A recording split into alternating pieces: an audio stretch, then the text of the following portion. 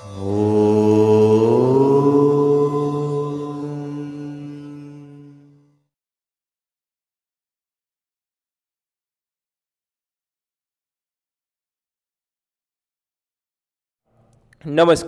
વામજા એજ્યુકેશનમાં આપ સૌનું હાર્દિક સ્વાગત છે। આજના વિડીયોમાં, આજના લેક્ચરમાં, આજના ટોપિકમાં આપણે ધોરણ 10 વિષય ગણિતનું ચેપ્ટર 1 જોવાના છીએ, જેમનું નામ છે વાસ્તવિક સંખ્યાઓ। આ તેમનો પહેલો લેક્ચર છે, જે છે થિયરી। આની પહેલાં એક થિયરીનો લેક્ચર બનાવ્યો હતો, એનાથી હું સેટિસ્ફાઈડ નહોતો, એટલે એને હું પ્રાઇવેટ કરી દઈશ મિત્રો। આ વિડીયો એ આ ચેપ્ટરનો તમારે પહેલો વિડીયો ગણવાનો છે। તમારી બહુ જ કોમેન્ટ આવતી હતી કે સાહેબ મેથ્સના વિડીયો બનાવો, મેથ્સના વિડીયો બનાવો, મેથ્સના વિડીયો બનાવો, પણ આપણા સ્ટુડિયોનું કામ ચાલતું હતું, આખો નવો સેટઅપ બનાવવાનો હતો। અત્યારે જોઈ શકો છો તમે, આપણી ક્વોલિટી જોઈ શકો છો, પહેલાંના કરતાં 10 ગણી ક્વોલિટી અત્યારે આ વિડીયોથી થઈ ગઈ છે। એટલે હું રાહ જોતો હતો કે જ્યારે આપણી ક્વોલિટીની શરૂઆત થાય ત્યાં હું મેથ્સની શરૂઆત કરું। એટલે મિત્રો આજથી આપણે મેથ્સને એકદમ ડિટેલમાં ભણવાના છે, એકદમ વ્યવસ્થિત ભણવાના છીએ। અને હા મિત્રો, આખો મેથ્સનો કોર્સ પૂરો કરવામાં આવશે, વિશ્વાસ મારી ઉપર રાખજો। અને આ ક્વોલિટીવાળા વિડીયો શક્ય હોય ટીવીમાં જોવા હોય તો ટીવીમાં જરૂરથી જોજો, જોવાની મજા આવશે। ચાલુ કરતા પહેલાં જો તમે આ ચેનલને સબસ્ક્રાઇબ કરેલી ન હોય તો સબસ્ક્રાઇબ કરીને બેલ આઇકન દબાવજો, વિડીયોને લાઇક કરજો તથા તમારા મિત્રો પરિવાર દોસ્તો સુધી આ વિડીયોને જરૂરથી શેર કરો। ચાલો મિત્રો, ચાલુ કરીએ આ પાઠની, આ ચેપ્ટરની। આ ચેપ્ટરની સૌપ્રથમ આ વિડીયોમાં આપણે થિયરી જોવાના છીએ, સંપૂર્ણ થિયરી જોઈ લેવાના છીએ। પહેલાં જોઈ આપણે સંખ્યા ગણ, જૂનું રિવિઝન કરીએ। સંખ્યા ગણ, સંખ્યા ગણમાં પહેલી સંખ્યા આવે પ્રાકૃતિક સંખ્યા, જેને ઇંગ્લિશમાં આપણે નેચરલ નંબર્સ તરીકે ઓળખીએ છીએ। નેચરલ નંબર કોને કહેવામાં આવે તો કે પ્રાકૃતિક રીતના અંદરથી નીકળતી જે સંખ્યા હોય તેને પ્રાકૃતિક સંખ્યાગણ કહેવામાં આવે છે। તમને કોઈક પૂછે એકડા બોલો તો તમે શરૂઆત કરશો 1 2 3 4 વગેરે વગેરે સુધી બોલશો। કોઈક નાના છોકરાને પૂછો કે ભાઈ એકડા બોલતો, તો એ બોલશે 1 2 3 4, એકથી જ શરૂઆત કરે। એટલે આપણી પ્રાકૃતિક સંખ્યાગણ, જેને આપણે નેચરલ નંબરના n તરીકે શોર્ટમાં લખીએ છીએ, પ્રાકૃતિક સંખ્યા, જેમાં આવશે 1 થી શરૂ કરી અને અનંત સુધીના ધન પૂર્ણાંકો, એને કહેવાય પ્રાકૃતિક સંખ્યા। 0 નથી આવતો, 1 થી ચાલુ થાય, અનંત સુધીના ધન પૂર્ણાંકોનો સમાવેશ પ્રાકૃતિક સંખ્યામાં કરવામાં આવે છે। ત્યારબાદ મિત્રો આ સંખ્યામાં એક અંક ખૂટતો હતો, ચાલુ કર્યું બોલવાનું પ્રાકૃતિક સંખ્યા 1 2 3 4 5 6 7 8 9, પછી આવ્યો 10, એમાં એક નવો અંક જોયો જે છે 0 0। મિત્રો આ 0 અંક ઘટતો હતો, એટલે આ સંખ્યા થઈ ગઈ અધૂરી। આ અધૂરી સંખ્યાને પૂરી કરવા માટે એક નવી સંખ્યા બનાવવામાં આવી, જેને કહેવામાં આવે છે પૂર્ણ સંખ્યા। શું કહે? પૂર્ણ સંખ્યા કહેવામાં આવે છે। કેવી સંખ્યા? પૂર્ણ સંખ્યા, જેમને ઇંગ્લિશમાં વોલ નંબર તરીકે ઓળખવામાં આવે છે। એનો W લખો। પૂર્ણ સંખ્યામાં 0 1 2 અનંત સુધીની સંખ્યાનો સમાવેશ થાય છે। હવે મિત્રો આટલી સંખ્યા મળી, એમાંથી આપણે 1 થી અનંત સુધીના ધન પૂર્ણાંકો લખી શકતા હતા।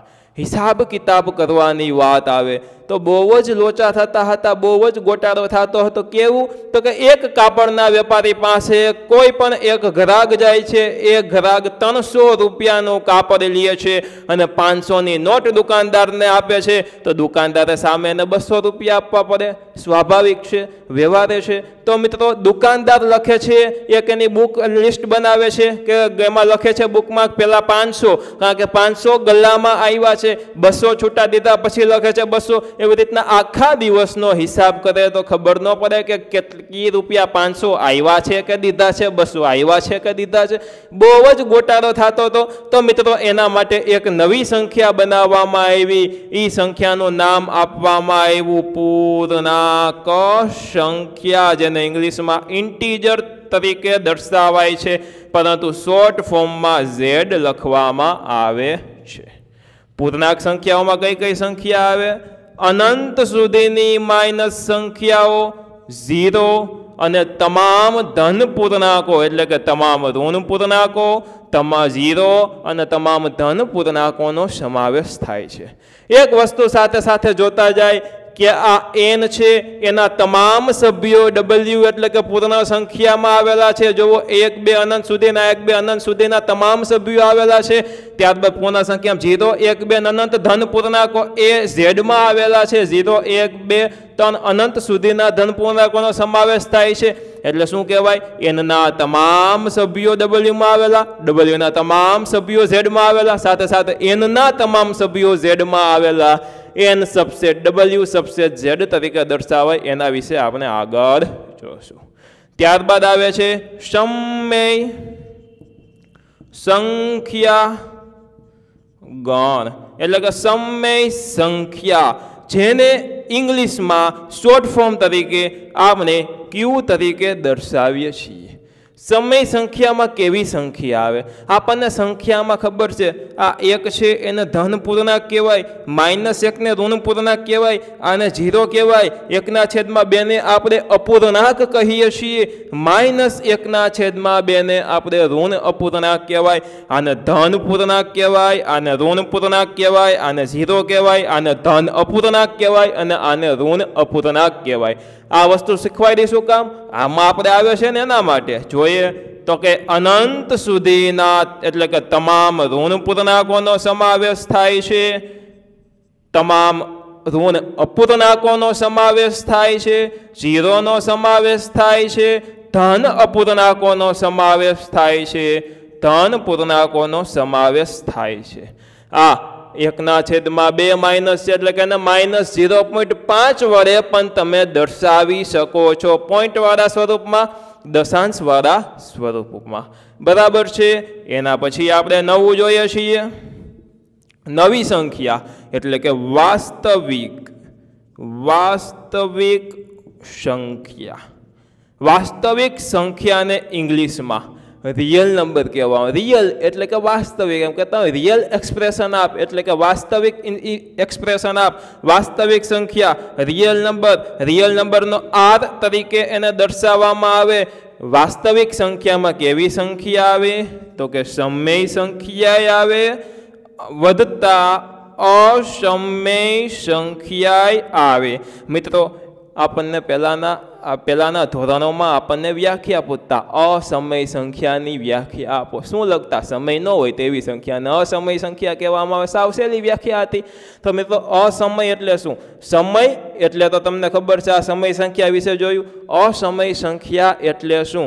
તો કે મિત્રો વર્ગમૂળમાં હું 9 કરું તો 9નું વર્ગમૂળ 3 થાય. 3 3 9, આ છે સમય સંખ્યા. હવે મિત્રો ઘનમૂળમાં હું 9 કરું, આ વર્ગમૂળમાં હતા, ઘનમૂળમાં 9 કરું તો એ ઘનમૂળમાં 9 છે, 0 પોઈન્ટ પ્રમુખ સંખ્યા આવે, હાલી જાય એટલે કે અશાંત હોય, શાંત ન હોય, અશાંત હોય. દાખલા તરીકે અમુક સંખ્યા હોય તો 0.33333 અનંત સુધી 3 ચાલ્યા જ જતા હોય, એને અશાંત સ્વરૂપની સંખ્યા કહેવાય. આવી તમામ સંખ્યાઓ અસમયમાં આવે અને સમય સંખ્યા તો ઉપર જોઈ છે. એટલે મિત્રો વાસ્તવિક સંખ્યામાં સમય વત્તા અસમય સંખ્યાઓનો સમાવેશ થાય છે. મિત્રો એક વસ્તુ આમાંથી આપણે શીખવાની છે, ખૂબ જ સરસ મજાની વસ્તુ છે, તો કે આ એનના તમામ સભ્યો ડબલ્યુમાં આવેલા છે, ડબલ્યુના તમામ સભ્યો અને એનના તમામ સભ્યો ઝેડમાં આવેલા છે. હવે એનના, ડબલ્યુના અને ઝેડના તમામ સભ્યો ક્યુમાં આવેલા છે. એના પછી ક્યુના, ઝેડના, ડબલ્યુના અને એનના તમામ સભ્યો આરમાં આવેલા છે. આના ઉપરથી આપણે કહી શકીએ એન સબસેટ છે. સબસેટ એટલે કે સી નહીં, સબસેટ એટલે કે આડો યુ કરવાનો. શું કરવાનો? આડો યુ કરવાનો. N subset W, subset Z, subset ક્યુ, સબસેટ આર. એટલે શું? એનના તમામ સભ્યો ડબલ્યુમાં આવેલા, ડબલ્યુના તમામ સભ્યો ઝેડમાં આવેલા, ઝેડના તમામ સભ્યો ક્યુમાં આવેલા અને ક્યુના તમામ સભ્યો આરમાં આવેલા છે. આ આપણે વાત કરી સંખ્યા ગણની, સંખ્યાઓની વાત કરી। હવે આપણે આગળ જોઈએ। ચાલો મિત્રો, હવે આપણે પહોંચ્યા છીએ પ્રમેય 1.1। પ્રમેય 1.1 શું છે, શું કહેવા માગે છે? તો પ્રમેય 1.1 એ યુક્લિડનું ભાંગાકારનું પૂર્વ પ્રમેય છે। કેનું? યુક્લિડનું ભાંગાકારનું પૂર્વ પ્રમેય। આપણે યુક્લિડના રીતે મિત્રો બહુ જ ભાંગાકાર આગળના ધોરણોમાં કર્યા, બરાબર છે। એવા જ સામાન્ય ભાંગાકાર વિશે મિત્રો આમાં આપણે ચર્ચા કરવાની છે। દાખલા તરીકે મિત્રો આમાં મેં અમુક વસ્તુ લખેલી છે જેથી એક પણ વસ્તુ સમજાવવામાં તમને ભૂલાય નહીં। તો મિત્રો પહેલા 10 ભાંગ્યા 2 કરો, ભાગ ચાલે 5 થી, 5 2 10, શેષ વધે 0। આ ભાંગાકાર કર્યો તો મિત્રો આ જે 2 સાથે ભાંગો છો તેને ભાજક કહેવામાં આવે છે। એને શોર્ટ ફોર્મમાં બી તરીકે મિત્રો દર્શાવવામાં આવે છે। ત્યારબાદ ઉપર શું આવે છે? ભાગ કેની સાથે ચાલે છે? તો ભાગફળ કે 5 સાથે ભાગ ચાલે છે તેને ભાગફળ કહેવામાં આવે, શોર્ટ ફોર્મમાં ક્યુ કહેવામાં આવે છે, બરાબર। આ જે રકમ છે કોને ભાંગવાના? 10 ને ભાંગવામાંના, તો કે એને ભાજ્ય એ કહેવામાં આવે છે। અને નીચે જે છેલ્લે વધે એને શેષ આર કહેવામાં આવે છે। 11 ભાંગ્યા 2 કર્યો, 5 2 5 10, શેષ વધી 1। આને શું કહેવામાં આવે? 11 ને ભાજ્ય એ કહેવામાં આવે, બી ને ભાગફળ ક્યુ બી ને ભાજક બી કહેવામાં આવે, 5 ને ભાગફળ ક્યુ કહેવામાં આવે। 1 વધ્યો છે, શેષ શું વધી? 1 વધી છે, બરાબર। આ શેષ 0, 12 છે એ શું છે? ભાજ્ય એ છે। 2 છે એ શું છે? ભાજક બી છે। 6 છે એ શું છે? ભાગફળ ક્યુ છે। એક વસ્તુ તમે નોટિસ કરી હોય તો અહીંયા જુઓ 0 1 0 1 આવે, એટલે કે જે આ ભાજક છે એના કરતાં નાની જ હંમેશા શેષ આવે છે। હજી હમણાં આપણે આગળ એ વસ્તુ વિશે થોડીક ચર્ચા કરીએ। આટલું ખાલી આમાં યાદ રાખજો, ભાજકનું શોર્ટ ફોર્મ બી કોને કહેવામાં આવે? અહીંયા આગળ હોય એને ભાગફળ, કેની સાથે ભાગ ચાલે? 5 સાથે ચાલે, અને ભાગફળ ક્યુ, કોનો ભાગાકાર કરવાનો? 10 નો, અને ભાજ્ય એ। છેલ્લે શું વધ્યું? છેલ્લે શું શેષ વધી? શેષ એને શોર્ટ ફોર્મમાં આર તરીકે ઓળખવામાં આવે છે। એક સૂત્ર આપણે ન્યુક્લિડના ભાગ પ્રવિધિનો નિયમ એવું ભણ્યા હતા, બરાબર। ભાગ પ્રવિધિ એટલે કે ભાંગાકારનું પૂર્વ પ્રમેય એવું ભણ્યા હતા। તો આ ભાજ્ય બરાબર ભાજક ગુણ્યા ભાગફળ વધતા શેષ થાય। શું? ભાજ્ય, ભાજ્ય એટલે શું છે? 10, 10 બરાબર ભાજક એટલે 2 ગુણ્યા ભાગફળ 5 વધતા શેષ થાય। જો ચાલો કરીએ, જોઈએ આપણે આ બાજુ કરીએ। ભાજક શું આપેલું છે? ભાજક એટલે કે 10 બરાબર ભાજક એટલે કે 2 ગુણ્યા ભાગફળ એટલે કે 5 વધતા શેષ 0। 5 2 10 વત્તા 0 બરાબર 10। ચાલો આમાં ટ્રાય કરીએ। આમાં ભાજ્ય બરાબર શું છે? 11 બરાબર ભાજક ગુણ્યા ભાગફળ, ભાજક ગુણ્યા ભાગફળ વધતા શેષ શું છે? 1 કરીએ જોઈએ। 5 2 10 વધતા 1 11 બરાબર 11 થાય। આ સૂત્ર સાબિત કરે છે। આના આવી રીતના સૂત્ર લખાય। આ ચેપ્ટરના મોટા ભાગના દાખલામાં આ સૂત્રનો ઉપયોગ થશે। એ બરાબર બી ક્યુ પ્લસ આર, એ એટલે કે ભાજ્ય બરાબર બી એટલે ભાજક, ક્યુ એટલે ભાગફળ વત્તા શેષ આર। ભાજ્ય બરાબર ભાગફળ વત્તા ભાજ્ય બરાબર ભાજક ગુણ્યા ભાગફળ વધતા શેષ, બરાબર। હવે એક વસ્તુ જોજો, બી બરાબર 2 છે, ભાજક બરાબર 2 છે, તો આર એટલે કે શેષ બરાબર 0 કે 1 થાય। હંમેશા મિત્રો જેટલો ભાજક હોય એના કરતાં શેષ હંમેશા નાની જ હોય। દાખલા તરીકે ભાજક 3 છે તો એની શેષ કાં તો 0 આવે, 1 આવે કાં તો 2 આવે। દાખલા તરીકે 4 છે, એની શેષ 0 1 2 અને 3 આવે અને હંમેશા અનઋણ પૂર્ણાંકો હોય એટલે કે ઋણ ન હોય તેવા પૂર્ણાંકો એટલે કે ધન પૂર્ણાંકો હંમેશા હોય છે, યાદ રાખજો બરાબર। એટલે લખ્યું કે B greater than R, greater than equal to નથી, હંમેશા ઓછું જ હોય, એના જેવડું પણ ન હોય, હંમેશા ઓછું જ હોય। બી એટલે કે ભાજક છે એ શેષ કરતાં હંમેશા મોટો જ હોય અને ભાજક કરતાં શેષ હંમેશા નાની હોય। એક વસ્તુ જોજો, 0 જેવડું અથવા તો 0 થી મોટી શેષ હોય, 0 જેવડી અથવા તો 0 થી મોટી શેષ હોય અને શેષ કરતાં મોટો હંમેશા ભાજક એટલે કે બી હોય। શું? શેષ કરતાં મોટો હંમેશા ભાજક એટલે કે બી હોય। યાદ રાખજો શું કહેવા માગે છે તો કે આ શેષ છે એ હંમેશા આ ભાજક કરતાં હંમેશા નાની જ હોય। એ બરાબર BQ પ્લસ આર એટલે કે ભાજ્ય બરાબર ભાજક ગુણ્યા ભાગફળ વધતા શેષ। ડન? તો કે ડન।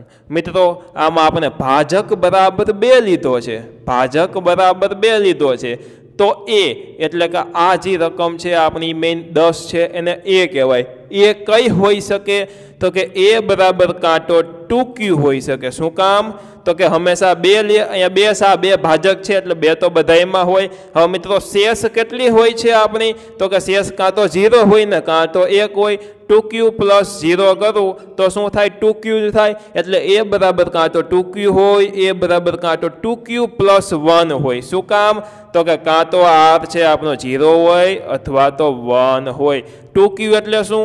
બી બરાબર આપણને આપેલો છે 2 એટલે અહીંયા બી ની જગ્યાએ 2 લખ્યું, Q એમને રાખ્યો પ્લસ 0 એટલે કે કાં તો આર 0 હોય કાં તો આર છે એ 1 હોય। ડન? તો કે ડન। હવે નવી સંખ્યાઓ જોવાની છે, એક તો યુગ્મ સંખ્યા, એક તો અયુગ્મ સંખ્યા। યુગ્મ એટલે કે આપણે કહીએ બેકી સંખ્યા। કેવી સંખ્યા? બેકી સંખ્યા, બેના ગુણકમાં હોય તેવી સંખ્યા। એ બરાબર 2Q, આ શું થઈ? બેકી સંખ્યા। દાખલા તરીકે Q બરાબર 1 લખીએ તો શું થાય? 2 ગુણ્યા 1 2 થાય। Q બરાબર 2 રાખો તો શું થાય? આપણો Q બરાબર 1 છે તો શું આવ્યું? એ બરાબર 2 આવ્યું। Q બરાબર 2 રાખો તો 4 મળે, કાં તો 6 મળે, કાં તો 8 મળે, એટલે કે બેકી સંખ્યા હોય તે બેકી સંખ્યામાં આવે। યુગ્મ સંખ્યા એટલે કે બેકી સંખ્યા, અયુગ્મ સંખ્યા એટલે કે એકી સંખ્યા। દાખલા તરીકે Q બરાબર 0 લ્યો, પેલા 0 થી શરૂઆત કરીએ। 0 લ્યો તો 0 વધતા 1 આવે, 2 લ્યો 2 2 4 ને 1 5, 1 લ્યો 1 2 2 ને 1 3 આવે, બરાબર છે। અહીંયા પછી લઈ આપણે 3 લઈ, ચાલો 3 2 6 ને 1 7 એટલે 1 3 5 7 વગેરે સંખ્યાઓ આવે।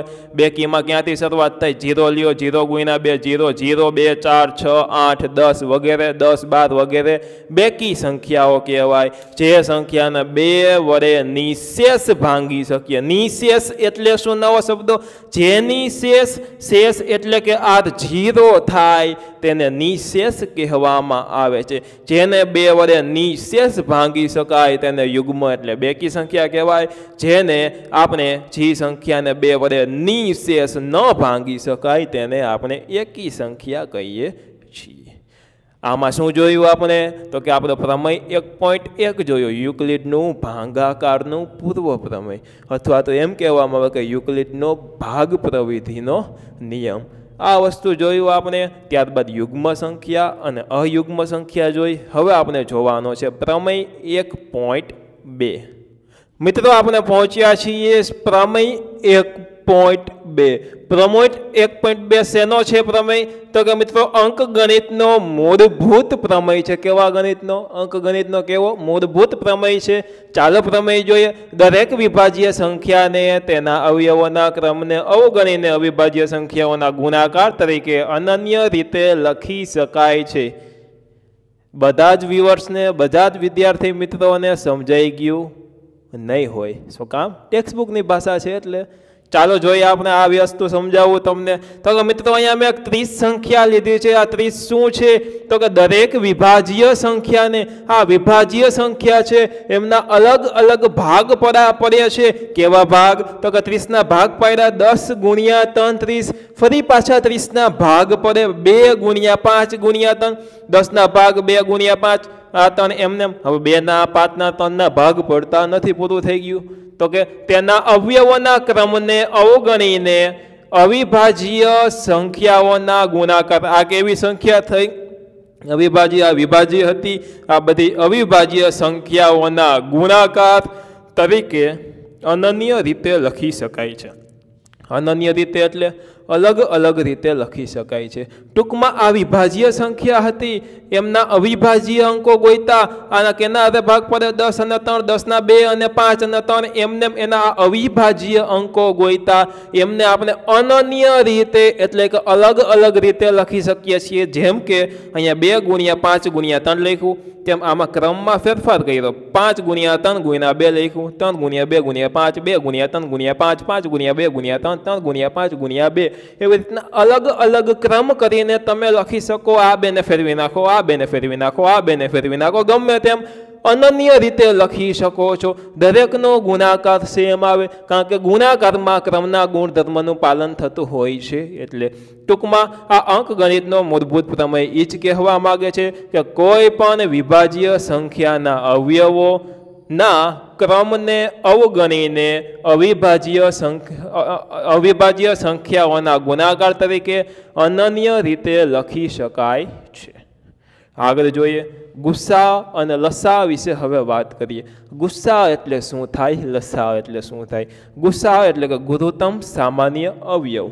લસા એટલે કે લઘુત્તમ સામાન્ય અવયવી છે. અહીંયા અવયવ છે તો અહીંયા અવયવી છે, યાદ રાખજો. બેયમાં અ છે, ગુસ્સા અને લસા અને પરંતુ બેયનો મિનિંગ અલગ થાય છે. ગુસ્સાઓમાં અવયવ થાય છે, લસાઓમાં અવયવી તેમનો અર્થ થાય છે. યાદ રાખવાનું છે. આવું કંઈ પરીક્ષામાં પૂછશે નહીં, માત્ર જાણકારી છે અને વધારાની જાણકારી અને બહુ જ ઉપયોગી જાણકારી એવી છે. હવે મિત્રો આપણે ગુસ્સાઓના અમુક ઉદાહરણ લઈએ. દાખલા તરીકે 2 સંખ્યા લઈએ, એક છે 8 અને બીજી છે 24. એકને એ કહી દીધી, બીજીને બી કહી દીધી. એને બી નો કે એમ કે તમને 8 અને 24 નો લસા શોધો, 8 અને 24 નો ગુસ્સા અશોધો, તો આવડી જાય ને, સહેલું છે. તો મિત્રો 8 અને 24, 8ના ભાગ પાડું હું, 8ના આવી રીતના અવયવ લઉં, ભાગ પાડું તો 2 ગુણ્યા 2 ગુણ્યા 2 બરાબર 8 થાય. 2 2 4, 4 2 8. આને હું આમ લખી શકું, 2 નો ઘન લખી શકું. જો અહીંયા 2 નો ઘન જ લખેલો છે, જોયું? હવે મિત્રો 24 છે એ નામ લખી શકું. 8 તેરી 24. 8ની જગ્યાએ આ 8 બરાબર 2 નો ઘન લખ્યો, એની જગ્યાએ 2 નો ઘન લખી દઉં. ગુણ્યા 3 લખી શકું, તો કે હા લખી શકું. 2 નો ઘન ગુણ્યા 3 એટલે શું થયું? 24. 2 નો ઘન એટલે 8, 8 તેરી 24. પૂરું. ગુસ્સા શોધવાનો છે તો કે બંને સંખ્યાના જે અવયવો છે એમાંનો સામાન્ય અવયવની ન્યૂનતમ ઘાત હોય તેવી. બેમાં 3 જ ઘાત છે, એક જ ઘાત છે એટલે મહત્તમ ને ન્યૂનતમ જોવાનું નથી. નાનામાં નાની ઘાત હોય તેવી સંખ્યા એટલે ગુસ્સાઓમાં 2 નો 3 ઘાત. સામાન્ય અવયવ શું છે? 2. એની ઘાત ઓછામાં ઓછી ઘાત કેટલી? તો કે ઓછામાં ઓછી 3 ઘાત છે એટલે 2 નો 3 ઘાત બરાબર 8 બરાબર ગુસ્સાઓ થાય. આમાં અને આના સામાન્ય જે અવયવો હોય તે ગુસ્સાઓમાં આવે. લસાઓમાં તો કે બંનેના સામાન્ય અવયવોની જે મહત્તમ એટલે કે મોટી ઘાત હોય તેવી સંખ્યા. પરંતુ બેમાં 2 ની 3 ઘાત ને 2 ની 3 ઘાત જ છે એટલે ન્યૂનતમ ને મહત્તમનું કંઈ છે જ નહીં. એટલે મિત્રો પરંતુ વ્યાખ્યામાં મહત્તમ આવે, મહત્તમ ઘાત, અને સામાન્ય ન હોય તેવી સંખ્યા 3 છે. એ આમાં આમાં બેમાં નથી, ખાલી આમાં જ છે. સામાન્ય ન હોય તેવી સંખ્યા 3. આ બધાનો ગુણાકાર એટલે કે લસા 24 થાય. ગુસ્સા અને લસા આપણે 6, 7, 8, 9માં બહુ ભણ્યા, આવડતો જ હોય કરતા, પરંતુ આમાં ગુસ્સા અને લસા શોધવું શું કામ? એ શું કામ આમાં પૂછ્યું? તો કંઈક નવી વસ્તુ શીખવાના છીએ. આ રહી નવી વસ્તુ. તો કે મિત્રો ગુસ્સા એ બી એટલે કે આ એ અને બી નો ગુસ્સા ગુણ્યા લસા એ બી એટલે કે એ અને બી નો લસા કરો, એનો જવાબ મિત્રો એ ગુણ્યા બી બરાબર જ આવે. ટૂંકમાં આ એ અને બી નો ગુસ્સા શું છે 8 છે જુઓ 8 છે લસા શું છે 2 નો 24 છે આ બંનેનો ગુણાકાર છે એ હંમેશા આ એ અને બી ના ગુણાકાર બરાબર જ હોય જો થઈ ગયું 8 ગુણ્યા 24 8 ગુણ્યા 24 થઈ ગયું તો કે એ અને બી નો બેનો ગુણાકાર એ અને બી ના લસા ગુણ્યા એ અને બી ના ગુસ્સા બરાબર થાય એટલી જ વસ્તુ આમાં ટૂંકમાં કહે છે એ અને બી નો ગુસ્સા ગુણ્યા એ અને બી નો લસા બરાબર એ ગુણ્યા બી ડન ડન ચાલો હવે જોવાનો છે આપણે પ્રમેય 1.3 મિત્રો આપણે પહોંચ્યા છીએ પ્રમેય 1.3 પ્રમેય 1.3 શું કહેવા માંગે છે ચાલો આપણે જોઈએ તો કે ધારો કે પી એ એક અવિભાજ્ય સંખ્યા છે કોણ તો કે દાખલા તરીકે આપણે ધાર્યો કે પી એક અવિભાજ્ય સંખ્યા છે ધન પૂર્ણાંક એ માટે એ સ્ક્વેર એ પી વડે વિભાજ્ય હોય તો એ પણ પી વડે વિભાજ્ય હોય નથી સમજાનું ઉદાહરણ આપીશ એટલે સમજાઈ જશે એમ કહેવા માંગે છે કે પી છે એ એક અવિભાજ્ય સંખ્યા છે બે જોયેલી અવિભાજ્ય સંખ્યા છે પી છે એક અવિભાજ્ય સંખ્યા છે પી બરાબર એક અવિભાજ્ય સંખ્યા દાખલા તરીકે 2 લઈ લીધી ધન પૂર્ણાંક એ માટે ધન પૂર્ણાંક એ લીધા એ માટે એ સ્ક્વેર એ પી વડે વિભાજ્ય હોય એ સ્ક્વેર બરાબર 100 લીધા શું 2 ના ઘડિયામાં શું આવે 50 2 100 હા આવે એટલે આ એ સ્ક્વેર છે એ પી વડે વિભાજ્ય છે પી ના ઘડિયામાં એ સ્ક્વેર આવે છે પી બરાબર 2 છે 2 ના ઘડિયામાં એ સ્ક્વેર આવે છે એટલે કે પી વડે તે વિભાજ્ય છે એ સ્ક્વેર તો એ પણ પી વડે વિભાજ્ય હોય એટલે કે 2 છે 2 ના ઘડિયામાં 10 આવે તો કે હા 5 2 10 એટલે કે 2 પણ એ વડે વિભાજ્ય હોય શું ટૂંકમાં કહે છે કે કોઈ પણનો વર્ગ કોઈ સંખ્યા સાથે વિભાજ્ય હોય તો એનું વર્ગ છે એ વર્ગ વગરની સાદી સંખ્યા એટલે કે વર્ગનું વર્ગમૂળ 100 નું વર્ગમૂળ 10 એ પણ પી વડે વિભાજ્ય હોય રેડી સાવ સહેલું છે પી બરાબર 2 છે એ સ્ક્વેર પી વડે વિભાજ્ય છે તો એ પણ પી વડે વિભાજ્ય હોય સાવ સિમ્પલ છે સહેલું છે હવે આ પ્રમેય અત્યારે મેં આજ બોર્ડમાં શું કામ લખ્યો આજ બોર્ડ એટલે તો કે આની પહેલાંના જે વસ્તુ શીખવાડતો હતો પ્રમેય 1.2 ત્યાં જ શું કામ ન લખ્યો તો કે મિત્રો આનો ઉપયોગ આપણે પ્રમેય 1.4માં કરવાના છીએ મોસ્ટ આઈએમપી પ્રમેય છે આમાં મેં સમજાવવાની ટ્રીક લખેલી છે ચાલો હું તમને આખો પ્રમેય સમજાવું પ્રમેય 1.4 શું કહે છે એક વસ્તુ સાબિત કરવાની છે શું સાબિત કરવાનું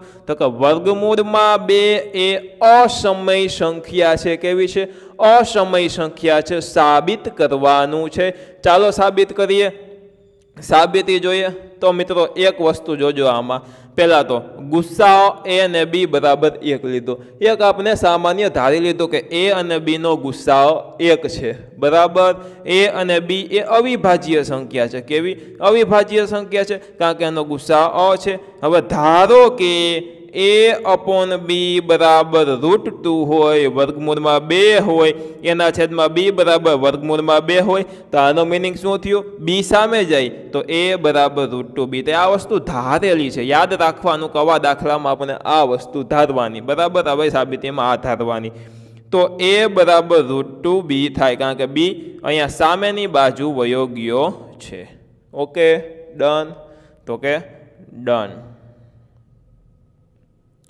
એ સ્ક્વેર બરાબર 2ab² થાય શું કામ તો કે આ બાજુનો વર્ગ કર્યો આ બાજુનો વર્ગ કર્યો એટલે એ સ્ક્વેર બરાબર 2ab² થાય આને આપણે નામ આપી દીધું પરિણામ નંબર 1 અથવા તો સમીકરણ નંબર 1 પણ તમે તેને કહી શકો બરાબર એ સ્ક્વેર એ 2 વડે વિભાજ્ય છે એ પણ 2 વડે વિભાજ્ય છે શું કામ તો કે એ સ્ક્વેર = 2b². રેડી તો એ 2 સાથે ગુણેલા છે એટલે કે 2 ના ઘડિયાથી ભાંગી શકાય છે એનો મીનિંગ શું થાય તે 2 વડે વિભાજ્ય છે હવે આપણે એક વસ્તુ જોઈતી પ્રમેય 1.3 માં તો કે a સ્ક્વેર એ p વડે વિભાજ્ય હોય તો a પણ p વડે વિભાજ્ય હોય a સ્ક્વેર 2 વડે વિભાજ્ય છે તો a સ્ક્વેર ની જગ્યાએ a પણ એટલે 2 વડે વિભાજ્ય હોય ક્યાંથી આવ્યું પ્રમેય 1.3 પરથી આવેલું છે આ વસ્તુ ફરી પાછું આ વસ્તુ સમજાવું કોઈ પણનો ગુસ્સા 1 હોય દાખલા તરીકે a અને b નો ગુસ્સા 1 છે એટલે કે તો આપણને ખબર છે કે બેના જે કોમન વસ્તુ હોય એ એક છે, એક જ માત્ર કોમન છે એમાં, તો એ બંને એકબીજા સમક્ષ અવિભાજ્ય સંખ્યા છે, વિભાજ્ય હોતી નથી. વિભાજ્ય હોય તો ગુસ્સા એક ન આવે. બરાબર, આપણે જોયું તો ગુસ્સા એટલે કે જે સામાન્ય અવયવ હોય, બેનો સામાન્ય અવયવ એક જ છે, કાંઈ નથી, એટલે એક તો હોય એટલે એક જ છે. એટલે મિત્રો તે અવિભાજ્ય સંખ્યા છે a અને b. બરાબર, હવે એક વસ્તુ ધાર્યા કે એના છેદમાં b બરાબર 2 √2 થાય, અવિભાજ્ય સંખ્યા છે, એના છેદમાં b બરાબર વર્ગમૂળમાં 2. આ વસ્તુ ધારેલી છે, ધારણા આપણી રીતના કરી છે. b સામેની બાજુ જવા દો, a બરાબર √2b, બે બાજુ વર્ગ કરી દો, a² બરાબર 2ab², અને પરિણામ નંબર 1 સમીકરણ નંબર 1 આપી દો. હવે મિત્રો જો 2 સાથે b ગુણેલો છે, એનો મિનિંગ એમ થાય કે a² એ 2 વડે વિભાજ્ય છે, પણ આપણે પ્રમેય 1.3 ઉપરથી કહી શકીએ કે એ પણ 2 વડે વિભાજ્ય છે. આગળ જોઈએ હવે આપણે, ધારો કે a બરાબર 2c લીધા, આ પણ ધારણા કરેલી છે, ધાર્યા છે આપણે કે a બરાબર 2c લઈ લીધા આપણે, તો હવે 2b² = a. શું જોવો અહીંયા, 2b² = a. આને આમ ઊંધું લખી શકાય, 2b², સામે લખ્યા a², આ બાજુ લખ્યા 2b² = a². હવે જ્યાં a² આપેલું છે એની જગ્યાએ 2c લેશું, એટલે કે 2c વર્ગનો વર્ગ, એમને એની જગ્યાએ ખાલી 2c આપણે લીધેલા છે. 2b² = 2 નો વર્ગ 4, c નો વર્ગ c². હવે આ બે સામેની બાજુ જાય, ગુણાકારમાં છે તો ભાંગાકારમાં ગયા, 4 ભાગ્યા 2 કરો 2 2 જાય, ખાલી વધે 2. b² = 2c². આના ઉપરથી આપણે એમ કહી શકીએ કે b² છે એ પણ 2 વડે વિભાજ્ય છે, જેથી b પણ 2 વડે વિભાજ્ય હોય. b શું કામ 2 વડે વિભાજ્ય હોય, તો કે પ્રમેય 1.3 પરથી કહી શકીએ. આ પ્રમેય 1.3 એના ઉપરથી આપણે કહી શકીએ કે b પણ 2 વડે વિભાજ્ય હોય. કોઈનો વર્ગ 2 વડે કોઈનો વર્ગ કોઈ સંખ્યા વડે વિભાજ્ય હોય તો એનો એ સામાન્ય જે સંખ્યા છે એ પણ એ સંખ્યા વડે વિભાજ્ય હોય. બરાબર, a અને b નો સામાન્ય અવયવ એમ કહી શકીએ કે 2 છે, કારણ કે a પણ 2 વડે વિભાજ્ય છે અને b પણ 2 વડે વિભાજ્ય છે. એનો સામાન્ય અવયવ 2 છે. આપણે ધાર્યું તો શું, તો કે સામાન્ય અવયવ 1 છે. આપણી ધારણા પડી ખોટી. બરાબર, a અને b નો સામાન્ય અવયવ 2 છે, જે આપણી ધારણાથી વિપરીત હોવાથી, એટલે કે ધારણાથી અલગ વસ્તુ હોવાથી √2 એ અસમય છે. કેવું છે? અસમય છે. ફરી પાછું આ વસ્તુ મોસ્ટ આઈએમપી છે. એકવાર રિવિઝન તમને ક્વિકલી રિવિઝન કરાવી દઉં, મારી ફરજ આવે તમને કરાવું રિવિઝન. 1.3 તો કે દાખલા તરીકે p છે, a² p વડે વિભાજ્ય છે. 2 ના ઘડિયામાં શું આવે, તો કે 50 200 આવે, તો એ પણ p વડે વિભાજ્ય હોય. 2 ના ઘડિયામાં 10 આવે, હા આવે, 5 2 10. બરાબર, કોઈનો વર્ગ કોઈ સંખ્યા સાથે વિભાજ્ય હોય તો તે સંખ્યા પણ ઓલી સંખ્યા સાથે વિભાજ્ય હોય. પ્રમેય 1.4 √2 એ સમય સંખ્યા છે. સાબિત કરવું, પરીક્ષામાં √2 ની જગ્યાએ બીજી કઈ સંખ્યા કહી દઈએ, સાબિત કરવાની, આ જ ટાઈમે કરવા, આ જ રીતના કરવાની, પણ √2 ની જગ્યાએ જે સંખ્યા આપી હોય મૂકી દેવાની તમારે. ડન. તો કે આપણે એક વસ્તુ જોઈએ, ગુસ્સા ab બરાબર 1 છે. આનો મિનિંગ એમ થયો કે a અને b એ અવિભાજ્ય સંખ્યા છે, કારણ કે બેનો સામાન્ય જે અવયવ છે, સરખો અવયવ છે, એક જ આવ્યો છે. એટલે હવે એક વસ્તુ ધારી કે એના છેદમાં b બરાબર √2 છે, તો a બરાબર √2b થાય. ડન. તો કે ડન. √2b શું કામ થાય, તો કે b સામેની બાજુ જાય, ભાંગાકારમાં છે, સામે જાય ગુણાકારમાં જાય. હવે બે બાજુનો વર્ગ કર્યો, a² બરાબર 2b² થાય. √2 નો વર્ગ 2, b નો વર્ગ b², એનો વર્ગ a². જો અહીંયા લખો a² એ આના ઉપરથી કહી શકીએ કે 2 સાથે ગુણેલા છે, એટલે કે 2 વડે વિભાજ્ય છે. પ્રમેય 1.3 ઉપરથી એમ પણ કહેવાય કે a પણ 2 વડે વિભાજ્ય છે. આવે ત્યારે આપણે સાઈડમાં ધારો કે a બરાબર ac ધારી લીધા. શું કામ, તો કે અહીંયા a 2 વડે વિભાજ્ય છે, આપણને મળી ગયું. હવે b વિભાજ્ય છે કે નહીં તે સાબિત કરવું છે, એના માટે આપણે a છે એ બરાબર 2c લીધા. હવે આમાં જ 2b² બરાબર a², 2b² બરાબર a², આમાં a² બરાબર 2b² લખ્યું. આનું ઊંધું કરી અને અહીંયા લખ્યું છે 2b² = a² ની જગ્યાએ 2c રાખી દીધા, અને સ્ક્વેરનો સ્ક્વેર એમને. 2b² = 2 નો વર્ગ 4, c નો વર્ગ c². હવે 2 સામે જાય ગુણાકારમાં છે, સામે જાય ભાગાકારમાં 2 અને 4ની જગ્યાએ 2 2 4 એટલે કે 2 ને 2 ઉડી જાય એટલે ખાલી b² = 2c² વધે। હવે એટલે આના ઉપરથી કહી શકો કે b² છે અહીંયા સામેની બાજુ 2 સાથે ગુણાકારમાં છે એટલે કે એ પણ 2 વડે વિભાજ્ય છે, જેથી b પણ 2 વડે વિભાજ્ય છે। પ્રમેય 1.3 ઉપરથી કહી શકીએ a અને b નો સામાન્ય અવયવ તો 2 છે, આપણે ધાર્યો કે 1 જ છે સામાન્ય અવયવ, આપણી ધારણા પડે છે ખોટી, એટલે આપણે કહી શકીએ કે √2 એ અસમય છે। ચાલો આગળ જોઈએ।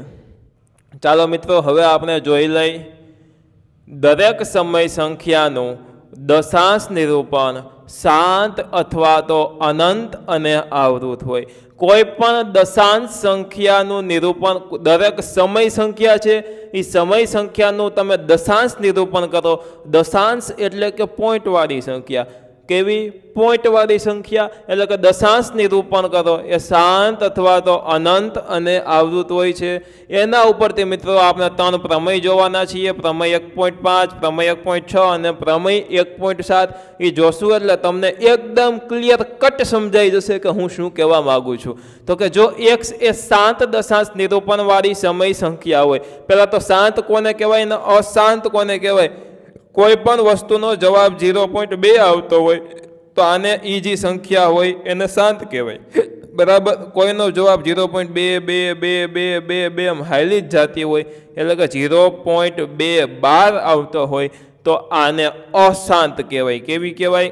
અશાંત સંખ્યા કહેવાય। આ તમે સમજી ગયા, બરાબર। જો x એ શાંત દશાંશ નિરૂપણવાળી સમય સંખ્યા હોય તો x ને જ્યાં p અને q પરસ્પર અવિભાજ્ય પૂર્ણાંકો હોય અને q નું અવિભાજ્યમાં અવયવીકરણ 2n ને 5m સ્વરૂપમાં હોય તેવા p/q ના સ્વરૂપમાં દર્શાવી શકાય। n m એ અનઋણ પૂર્ણાંકો છે એટલે કે ઋણ નથી। એટલે શું કહેવા માગે છે તો કે p/q છે એ શાંત સ્વરૂપના છે, બરાબર। તો q છે એના અવયવીકરણો, કેના? q ના અવયવીકરણો 2n અને 5m સ્વરૂપના હોઈ શકે છે એમ આમાં કહેવા માગે છે। એનું એક ઉદાહરણ આપું। દાખલા તરીકે 0.35 એનો જવાબ શાંત આવે છે એટલે કે આટલો જ જવાબ આવે છે, આમ અનંત જવાબ આવતો નથી, શાંત જવાબ આવે છે। તો એના p/q સ્વરૂપ લેવામાં આવે। p અને q બે અનઋણ છે એટલે કે ઋણ નથી। p/q સ્વરૂપ એટલે કે 0.35 નું 35/100 સ્વરૂપ લીધું। એનો મિત્રો આ છેદમાં 100 છે એ q એ 2n અને 5m ના જ સ્વરૂપમાં હોય। ચાલો જોઈએ કેવી રીતના। તો કે મિત્રો 7 5 35, 20 5 100, 5 5 ઉડી ગયા, 7/20 વધ્યો, 7 નો 7 એમને 20 ના 2 ભાગ પાડ્યા, 4 5 20, 4 ની જગ્યાએ 2 ની 2 ઘાત લખ્યું, 5 ની જગ્યાએ 5 ની 1 ઘાત લખ્યું। જો 2 ની n ઘાત 5 ની m ઘાત ના જ સ્વરૂપમાં હોય છે। એવા કોઈ પણ તમે ઉદાહરણ તમારી રીતના લઈ શકો છો। આ પ્રમેય 1.6 અને પ્રમેય 1.7 માં આવું જ કંઈક કહેવા માગે છે। પ્રમેય 1.6 માં એમ કહે છે કે 2 ની m ઘાત ને 5 ની 2 ની n ઘાત ને 5 ની m ઘાતના સ્વરૂપમાં q હોય તો શાંત હોય, ન હોય તે સ્વરૂપમાં તો અશાંત હોય। તેના વિશે જોઈ। જો x = p/q એટલે કે p/q ના સ્વરૂપમાં q નું અવિભાજ્યમાં અવયવીકરણ જે કરવામાં આવે તે 2 ની n ઘાત અને 5 ની m ઘાત સ્વરૂપે હોય। 2 ની m ઘાત અને 5 ની m ઘાત સ્વરૂપે। કેનું? તો કે q ક્યાં છે? છેદમાં છે, p/q છે તો q માં q નું અવયવીકરણ 2 ની n ઘાત અને 5 ની m ઘાત સ્વરૂપે હોય અને n m એ અનઋણ પૂર્ણાંકો, અનઋણ એટલે કે ઋણ ન હોય તેવા પૂર્ણાંકો એટલે કે ધન પૂર્ણાંકો જ હોય તો x નું દશાંશ નિરૂપણ, દશાંશ એટલે કે પોઈન્ટ વાળું નિરૂપણ, દશાંશ સંખ્યા દશાંશ સ્વરૂપ તેમનું તે શાંત હોય। કેવું હોય? શાંત હોય એટલે કે અનંત ન હોય। જેમ કે 5/16 લીધા p/q માં, બરાબર। 16 ને બનાવ્યું 2 ની 4 ઘાત, શું લખ્યું? 2 ની 4 ઘાત। હવે આટલામાં તમે આ બધું ભૂલી જાઓ, આટલામાં જોવો, આટલામાં તો આમ તમને લાગે કે આ ક્યાં 2 ની n ઘાત ને 5 ની m ઘાત, આમાં 5 ની m ઘાત ગઈ ક્યાં એમ થાય તમને, ભલે ન થાય, ચાલો હું બતાવું તમને. તો મિત્રો આને અંશમાં અને છેદમાં બેને 5⁴ ને 5⁴ સાથે ગુણી શકો. આ ગુણી દીધા ને આ બંનેનો ગુણાકાર કરો 3125 થાય. આ બંનેનો ગુણાકાર કરો તો 10,000 થાય. એટલે જો 2n ઘાત 5m સ્વરૂપમાં છે. એટલે આ શાંત સંખ્યાનો બેનો ભાગાકાર કરો, જવાબ 0.3125 આવે. શાંત સ્વરૂપ છે. ઊંધું કર્યું, અવા સ્વરૂપ હતું, આમાંથી પોઈન્ટવાળા સ્વરૂપમાં લીધું, આમાં પોઈન્ટવાળા સ્વરૂપમાંથી આપણે ચકાસેલું હતું. જોઈએ હવે 1.7. આમાંથી એટલું જ કહેવા માગે છે કે જો 2n ઘાત ને 5m સ્વરૂપમાં ન હોય તો તે અશાંત હોય. ક્યુનું અવિભાજ્યોમાં અવયવીકરણ અનઋણ પૂર્ણાંકો n અને m, એટલે કે n અને m એ ઋણ નથી, અનઋણ છે, ધન સંખ્યા છે, સ્વરૂપે ન હોય. કેવું? તો n અને m માટે 2n ઘાત અને 5m સ્વરૂપે ન હોય. એવા સ્વરૂપે ન હોય તો x = p/q નું દશાંશ નિરૂપણ, દશાંશ એટલે કે પોઈન્ટવાળું નિરૂપણ અનંત અને આવૃત છે. અનંત અને આવૃત છે. જોઈએ 19/15 એવી સંખ્યા લીધી. 19 નો 19 રાખ્યો. 15 એટલે કે 3, 5, 15. તો મિત્રો આપણે 2n ઘાત અને 5m લેવાની છે. અહીંયા તો 3 એક વધારાનો આવ્યો, એમ લખી શકાતા નથી. આ બંનેનો ભાગાકાર કરો તો 1.266666 હાયલો જ જાય. એટલે એને લખી શકીએ આપણે 1.26 6 નો 12, કારણ કે 6 જ એક હાયલો જાય છે. એટલે કે આ છે એ અશાંત છે, અનંત છે, આ અનંત આવૃત છે એમ પણ આપણે કહી શકીએ. હવે મિત્રો આ વસ્તુમાં હજી થોડું ઘણું કન્ફ્યુઝન હોય તો હજી એકવાર રિવિઝન કરાવી દઉં. તેમ છતાં આપણે આના ઘણા બધા દાખલા ગણશું સ્વાધ્યાયમાં, એટલે તમને એકદમ ક્લિયર કટ સમજાઈ જશે. એકવાર રિવિઝન કરાવી દઉં. પ્રમેય 1.5માં એવું કહે છે કે જો x એ શાંત દશાંશ નિરૂપણવાળી સમય સંખ્યા હોય, જો આ શાંત દશાંશ નિરૂપણવાળી આ એક સમય સંખ્યા લીધી, આનું ઊંધું. આમાં આપણે જોયું તો કે આનું p/q નું શાંત સ્વરૂપ છે, આમાં જોયું તો p/q નું અશાંત દશાંશ સ્વરૂપ છે, પરંતુ અહીંયા શાંત દશાંશ સ્વરૂપ જ લીધું. તો એના જી મિત્રો એને p/q ના સ્વરૂપમાં લખવામાં આવે, અને એમાંથી q છે એ 2n ઘાત અને 5m ના સ્વરૂપમાં હોય તેમ કહે છે.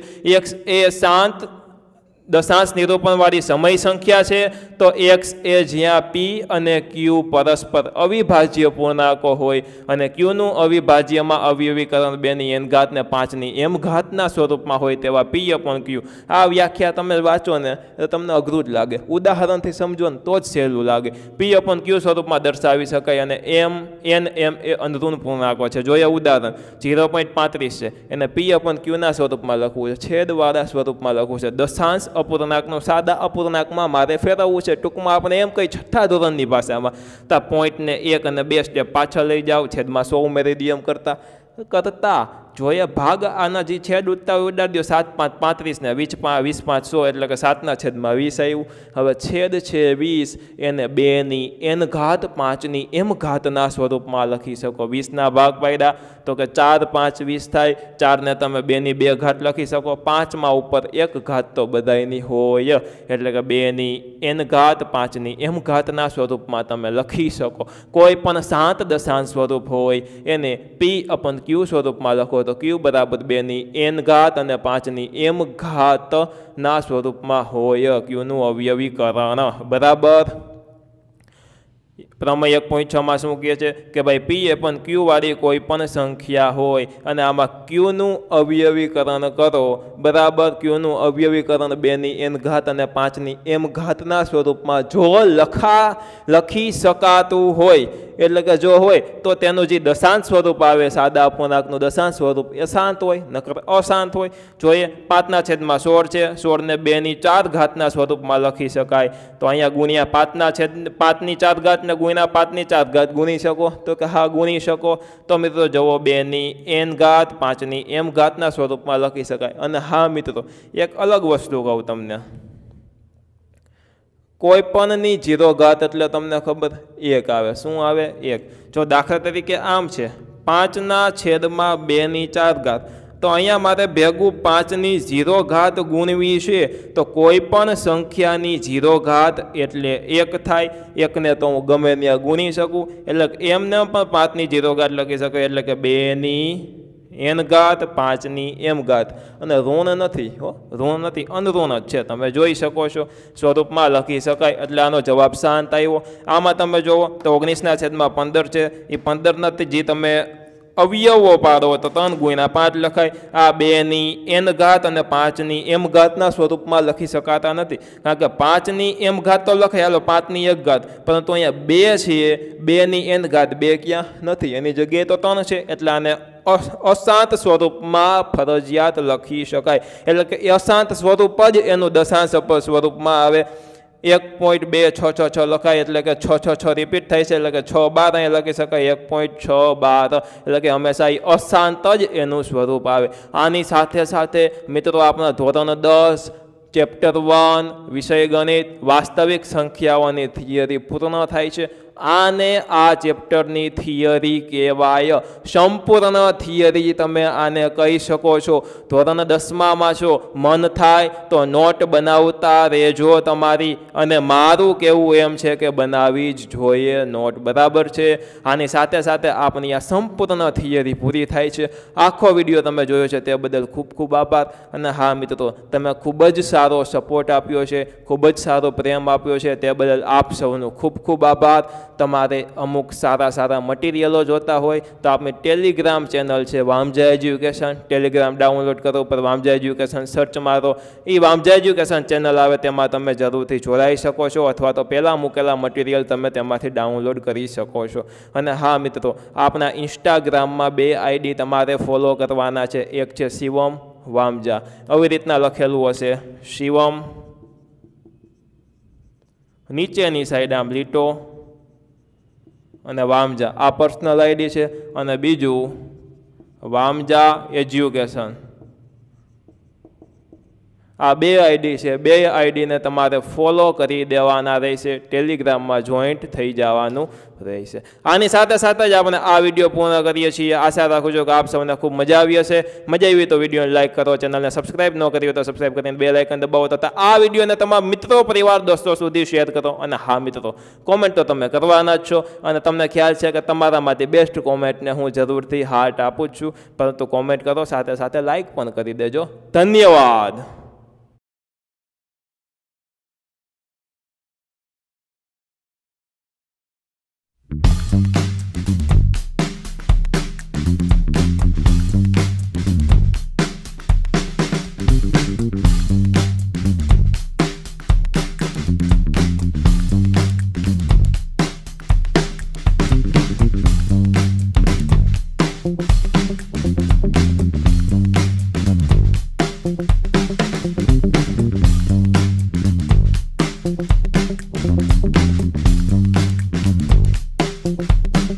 Thank you.